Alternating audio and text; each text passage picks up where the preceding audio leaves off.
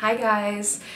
Thank you for watching this video. I am excited to be back. I wanted to come on here. I've been off of social media a majority of this month, and I've done this a few times before.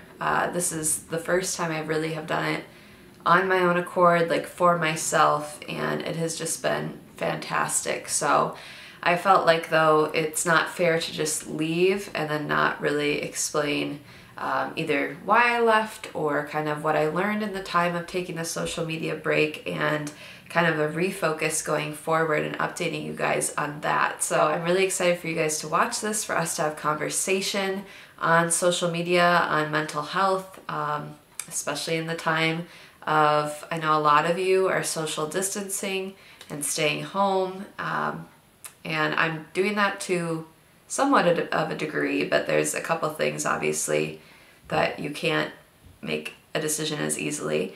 But I understand kind of right now in this season there can be a lot of fear, a lot of loneliness, and I want to start by encouraging you, because especially for those of you who are watching who are believers, like, you have nothing to fear.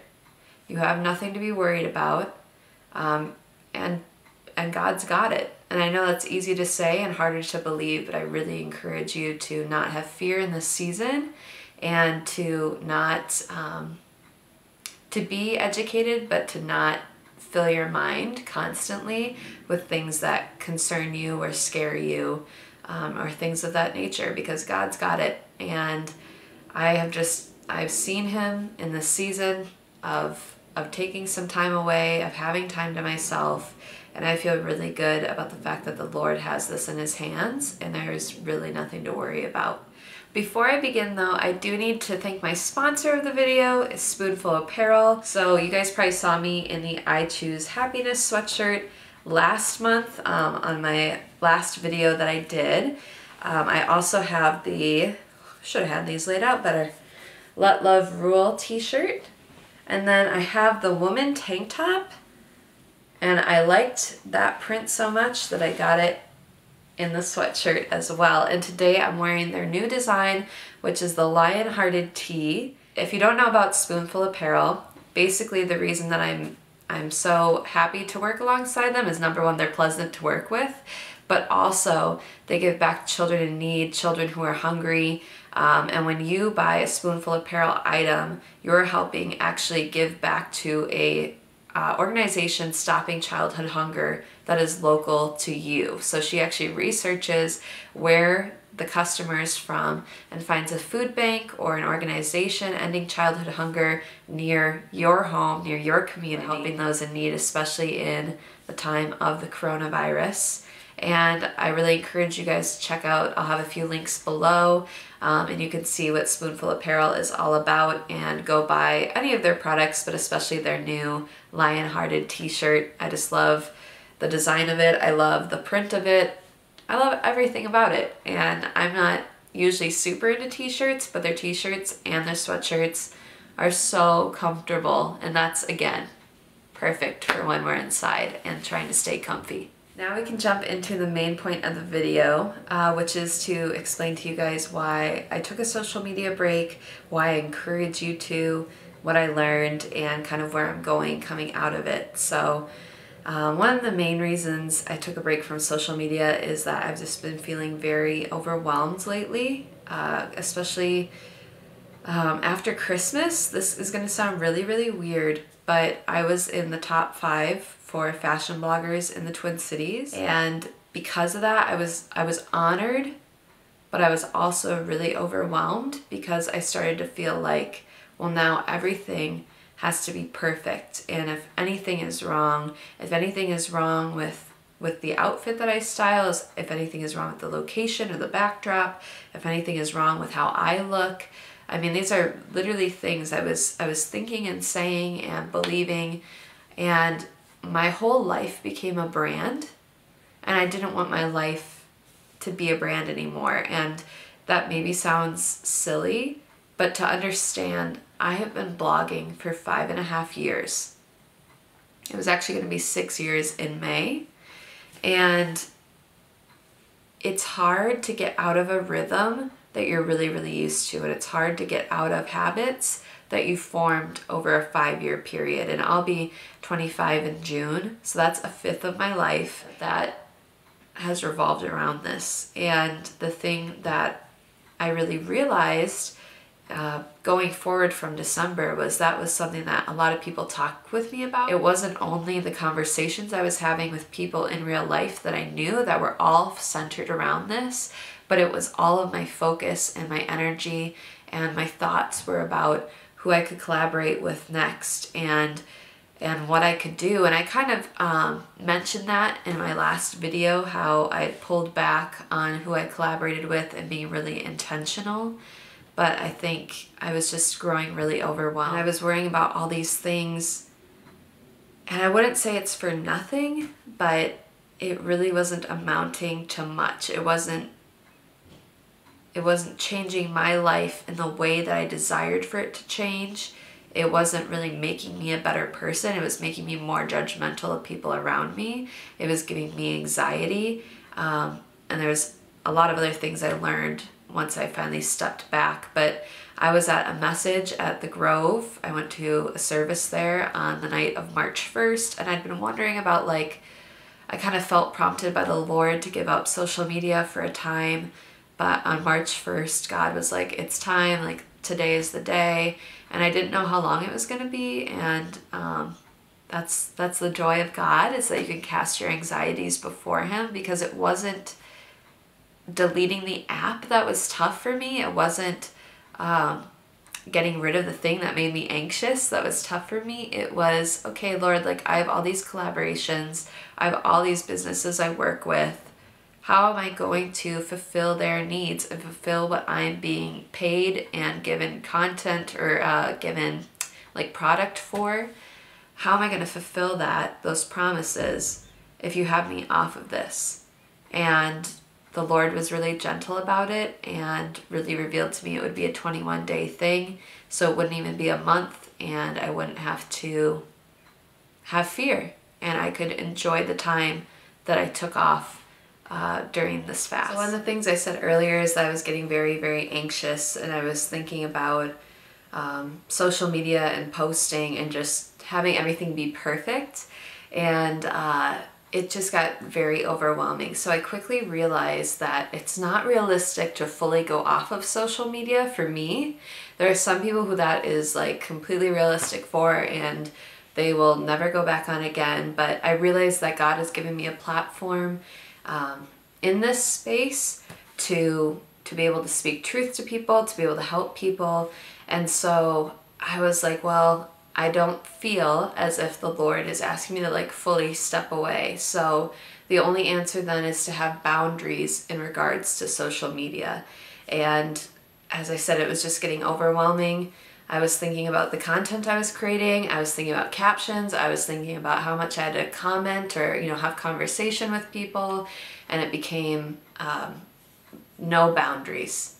And so in this time, it was really important to bring that back in and create boundaries around it. So some of the boundaries that I've been creating is I turned off all notifications. I still have I brought the apps back onto my phone, but I turned off all the notifications so that I can just go about my day, and it's not, oh, this person sent me a message so I need to go respond to them now.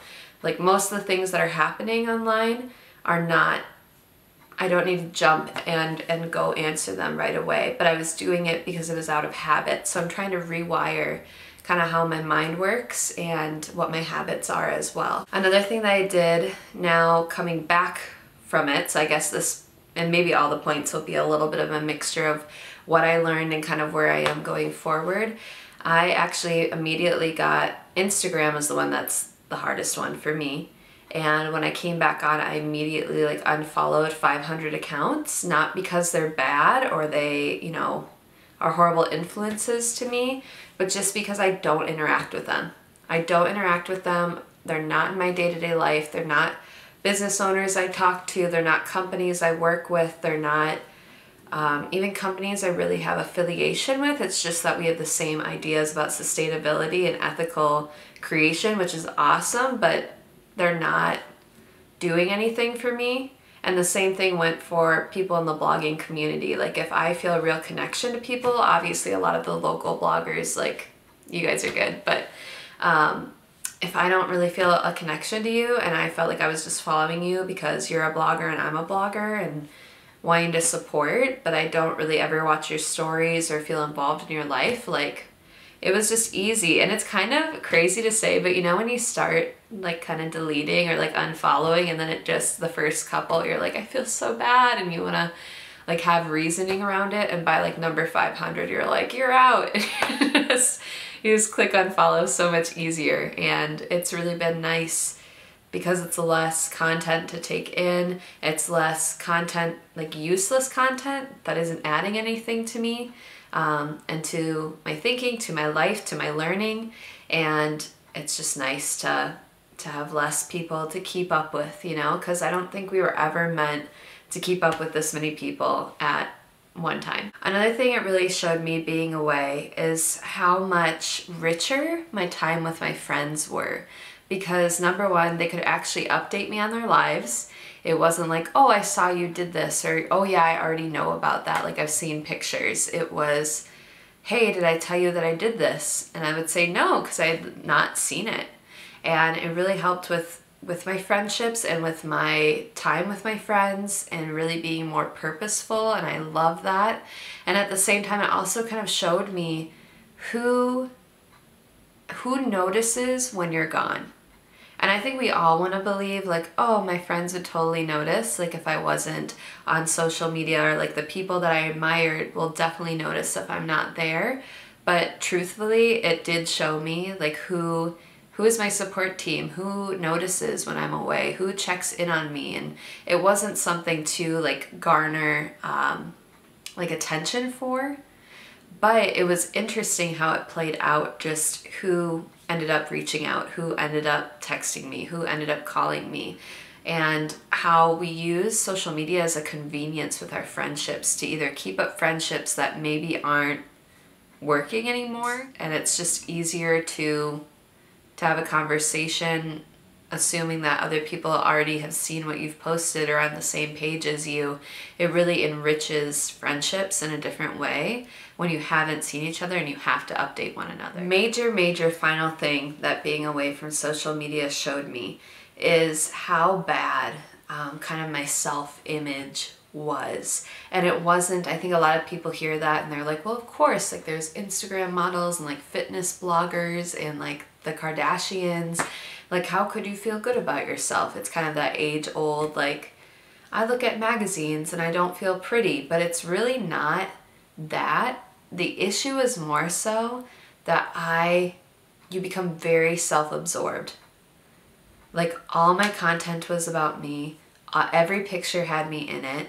And so you start to, in a minute, like really detailed way, start to go, oh, I don't like when I pose like that. I don't like how my body looks here. I don't like how my makeup looks. I don't like how my hair looks. I don't like that my nose looks this way when I turn this way and this way when I turn this way. Like, and you just, 5.5 years of that makes you very self-absorbed, makes you very self-conscious, and it was just a lot to be able to step back for 21 days, have no makeup, wear sweatpants every day, and not really care.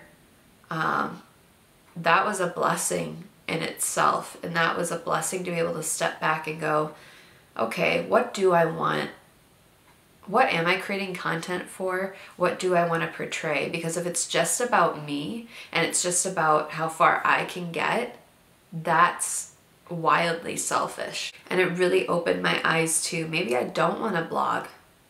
Maybe my main focus isn't going to be clothing anymore. Maybe my main focus is not going to be me. And it helped me reevaluate going forward what I want this to be. I don't want it to be useless content. I don't want it to just be filler. I don't want it to be clothing. I don't want it to be how I'm feeling all the time.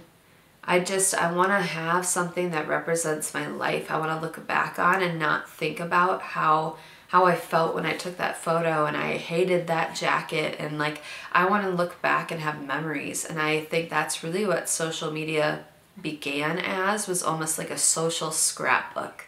And you just shared about your life. You just shared about day-to-day things and the people that you loved. And you know, if social media is still around when I'm like 90 years old, I want to look back and see that I had all these incredible memories with people. I want to take pictures of things that like actually matter in day-to-day life. I want to, I don't know, I want to glorify the Lord. I want to do more videos where I'm teaching on things that actually matter to me, and have it be less about building a brand. Like my whole life became a brand. I became a brand. And when you start viewing yourself as a brand, there's no margin for humanness. There's no margin for imperfections. There's no margin for creativity, really. And so that was something that I really realized, is like I'd kind of become a robot after 5 years. I mean, this is how crazy, like self-centered this can be. This morning it took me an hour and a half to look like this, between makeup and hair and clothing and setting things up, and to spend an hour and a half on myself is just absolutely wild. It's wasted time. And I'm just, as I said, I'm like sick of just it being about me. And I'll probably say that like 100 more times in this video, but that's one of the greatest things I learned, is that it doesn't have to be about me, and in fact it's better if it's not. So in terms of moving forward, I think that you will see a big transition happening pretty soon. My goal is to have basically as much figured out as I can by the time I hit my 6-year mark in May, and that's in about like the middle of the month. So I probably will be changing the name. A lot of people ask me where Sweltering Sweater came from, and truthfully it was just something that sounded nice that I put together when I was 18 years old. And I want something that is a little more sophisticated, something more relevant, and something maybe even a little more me. And I don't know, I don't foresee it being my name as the name of whatever I'm creating, but I think the name will definitely be changing. And I want to switch, as I said, from being a brand in a person to having kind of a social media scrapbook. I want to have pictures of my friends. I want to like try new things. I want to interview people. I got Yeti microphones for Black Friday, and I want to interview people who I think are interesting and people who are groundbreaking. And I don't want to be boxed into one subject. I want to I don't know, I just want to look back when I'm 90 years old, and I want to, if socials are still around, and I want to say that, you know, I lived a full life and I documented it and I made a difference. And I've also been talking a lot lately about branching out in faith and talking more about, you know, here's what I'm learning in the Word today, or like here's a quick Thursday thought on this topic, and like here are some verses that I'm seeing regarding it. And I want to be able to have the freedom to do that and not be held down to, you know, again, one subject, one idea. And, you know, I want to do public speaking at some point. I would love to do that. I would love to be teaching people, and I don't know, there's just so many things I'd love to be able to do. And I feel like the way I was going before was going to box me into being able to teach one thing or learn about one thing or talk about one thing. And now I feel complete freedom to talk and teach and do whatever I would like to do. So I'm really excited about it. I'm excited to see how it makes me view myself and others. And I don't know, guys, I'm just really excited. It's like the first time in 5.5 years that I've really truly gone through and been like, what do I want to be known for? What do I want my life to be about? And it's just, I'm going into a new season in the 25 plus group, the close to 30 group. And I just feel like it was really time to transition out of an 18-year-old way of thinking and go into a new year as a new person and just a new season of life. and have something fresh. So I hope that this helps you in some way. I hope that you guys, if you have any questions about how to create boundaries with social media, how to use it in a healthy way, or if you yourself have suggestions of ways that you created boundaries or ways that you do little fasts here and there, because I know I did one last year and I did another one obviously again this year, and it's been awesome every time. So if you are somebody who does social media fasts, if you are somebody who has completely transitioned from being a brand and a blogger and an influencer to kind of just going and doing your own content and doing whatever you want, I would love to hear your thoughts. And yeah, I just want to catch up with you guys. So leave some comments down below and I will respond as soon as I can. Thank you for watching, and thank you again to Spoonful Apparel for sponsoring this post. I will see you guys very soon.